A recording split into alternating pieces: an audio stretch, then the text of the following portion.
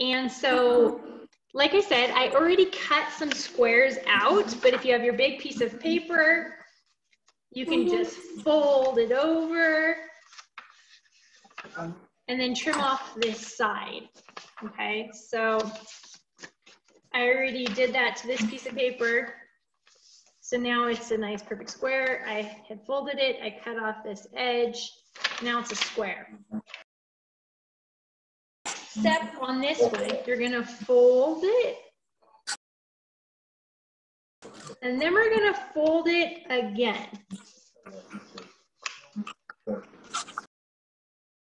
And so then I have this little triangle, and this side's nice and pointy. This side's all open. And then this side is a little open.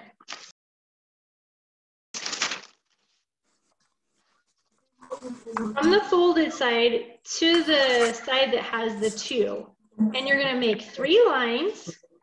And I'll draw the lines on there. And they're gonna go almost to the edge, but you don't wanna go all the way to the edge. Otherwise you'll cut your triangle and then it won't work. It should look about like that, okay? So all of them go to about 1 little fingerprint away from the edge. And they should be about the same distance from the edge here, okay? So I'm gonna go ahead, I'm gonna cut along my lines. All right, so then you're gonna cut along your lines and you're gonna open it back up. So I'm just gonna open it up and smooth it out. You have to be kind of careful again because it will kind of stick to itself. The sharp little corners we cut into it kind of stick to themselves. Well, I'll show you kind of the idea. So you have this shape that now has like these lines in it, cut into it. And so you're gonna start with the 2 in the middle. Let me do it this way, the 2 in the middle. So we have these 2 in the middle, and what you're gonna do is you're gonna put them together and then use a little piece of tape to hold them together so it makes like a little roll. So these are the 2 middle cuts. And I'm gonna pull them up and I'm gonna stick them together with a piece of tape, okay? So let me get a piece of tape here. And I found it's easier if you put the piece of tape on one side or glue or whatever, and then just fold the other one kind of next to it and then just kind of like smush it down. Ooh, but my tape smushed down first. Okay.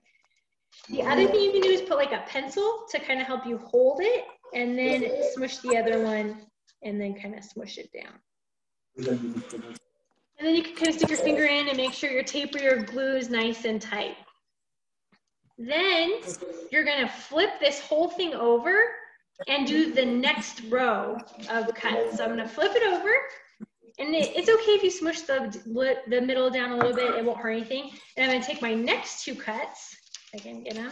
So I'm gonna take my next 2 cuts here, and I'm gonna do the same thing. So I'm gonna put it on the outside here, and I'm gonna bring up the other side, and I'm gonna squish them together, move it down.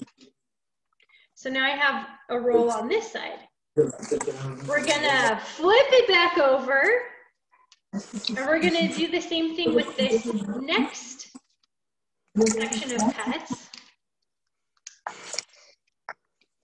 So I'm gonna take my next layer of cuts and I'm gonna tape them together and just fold it over. I'm folding it over maybe 1/2 inch, not too far. You probably can't see exactly how much I overlapped it with my light here, but not too far.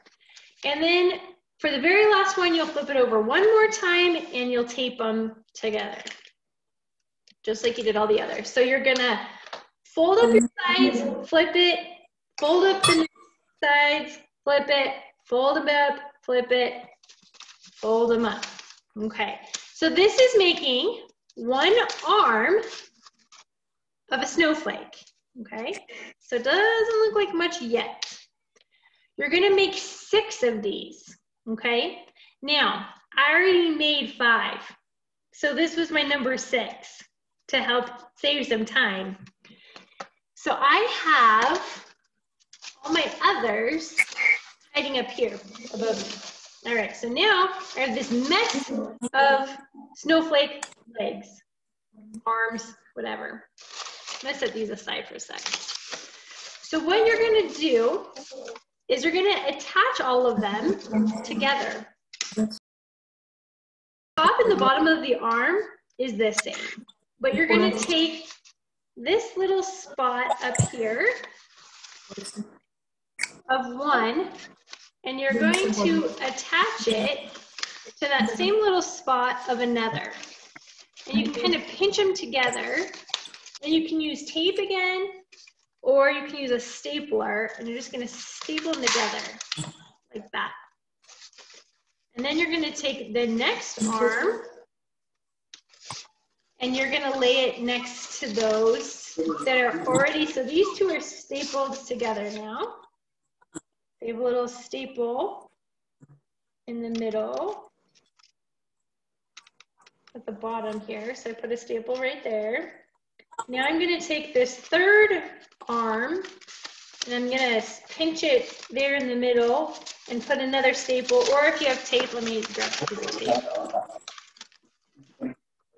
Or you can just tape them all together. Oh, sorry, you can't see that. Tape them all together. And you're gonna do that with all of them. So I have 3 here, and I have another 3 here. And for this part, I'm gonna go ahead and I'm gonna move my screen because now you guys don't need to see my folds or anything. You just need to be able to see a little bit better the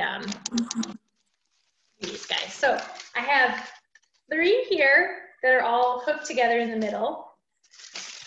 And I have 3 here that are all hooked together in the middle. And then I'm just gonna do, my last thing is to put these all together. So I'm just gonna take my insides and I'm gonna fold them over so they all overlap. I'm gonna put one more staple. And this part's the hardest to staple because you're gonna have to like squish in between all the legs. When I put in that last staple, it's a big, giant snowflake.